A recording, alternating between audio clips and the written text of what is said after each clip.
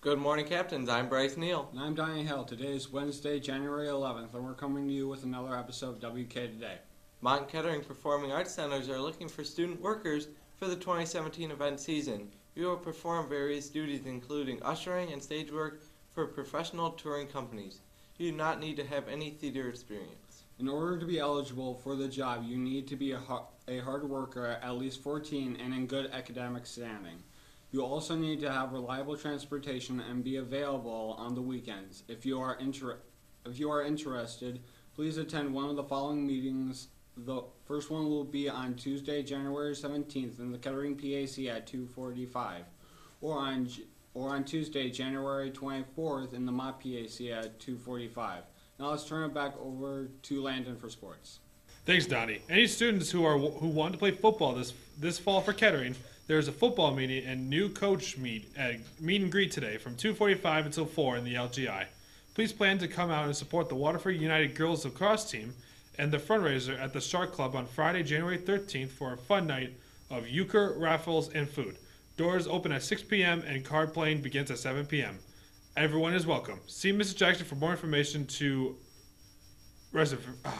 Mont vs. Kettering varsity girls and boys basketball games, also known as the annual Backyard Battle, will be on Saturday, January 21st at Oakland University. Girls will play at 5 p.m. and boys at 7. T-shirts are on sale now. They can be purchased for $10 at lunches, at basketball games, or in the athletic office. Wearing this year's Backyard Battle shirt will get you into the game for free on January 21st.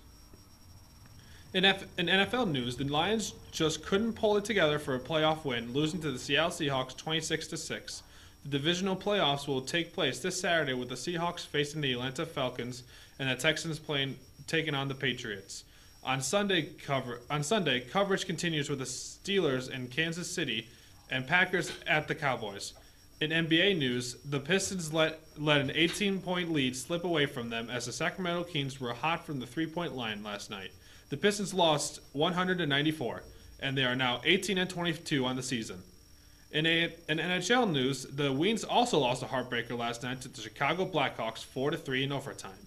The Wings now sit at 17-18-6 on the season, and the playoffs look way out of the reach.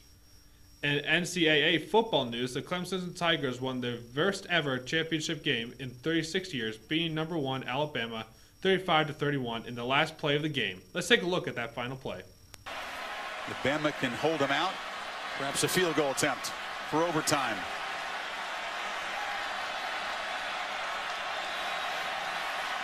Watson, touchdown!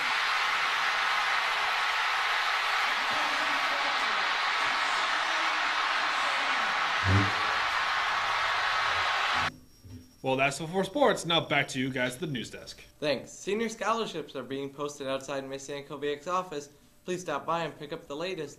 Any seniors going to Michigan State University, please see Ms. Yankovic to fill out an application for the Alumni of Oakland County Scholarship Opportunity. The Waterford Township Lions Club has established a scholarship program for deserving students in the Waterford School District. They will award 2 $500 scholarships if you're interested. Applications are in Ms. Yankoviac's and the counseling offices. The winter dance theme has been decided, and this year it is Glow Coming. The dance will take place on Saturday, February 11th from 6:30 until 10. Please plan on wearing semi-formal attire, similar to homecoming. The week before the dance, starting on Monday, February 6th, it will be Spirit Week. Monday the 6th will be Neon Day, Tuesday is Class Color Day, Wednesday is Tween Day, Thursday is Mismatch Day, and Friday is Green and White Day. Get prepared ahead of time. We want to see everyone participate. Well, that's all we have for you today. Once again, I'm Bryce Neal. And I'm Donnie Hale. Have a great rest of your day.